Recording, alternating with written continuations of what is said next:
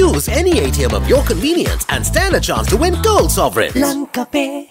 A program themed A Law-Abiding Nation to empower the community police in the Uva province was held today. The event, which was graced by President Ranil Wickremesinghe as the chief guest, was also attended by Minister of Public Security Derana and Inspector General of Police Deshabandhu Tennakon.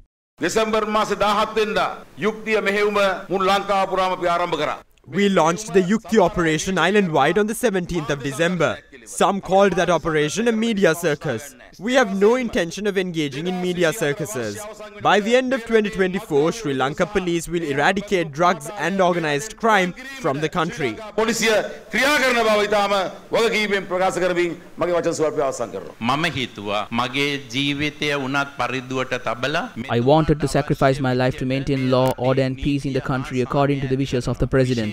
There was a time when people found it difficult to walk on streets of Colombo. Certain aptly named localities in the city were notorious for criminal activities. With the assistance of the armed forces, we eradicated organized crime from those localities in Colombo. නැවත වැඩ කටයුතු කරන්න පටන් ගත්තා. අපි දැන් ටිකෙන් ටික ආර්ථිකය හදාගෙන යනවා. We are in the process of developing our economy. We have to control our income and expenditure.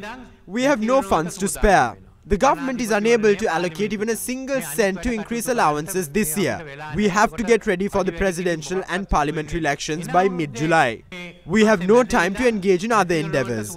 We are unable to increase salaries. We have appointed a committee to look into a possible increase to allowances next year. Once we receive the committee report, steps will be taken to allocate funds to finance those allowances through the 2025 budget. 2025 අයවැයට ඒ මුදල් ලබා දෙන්න ක්‍රියා කරනවා.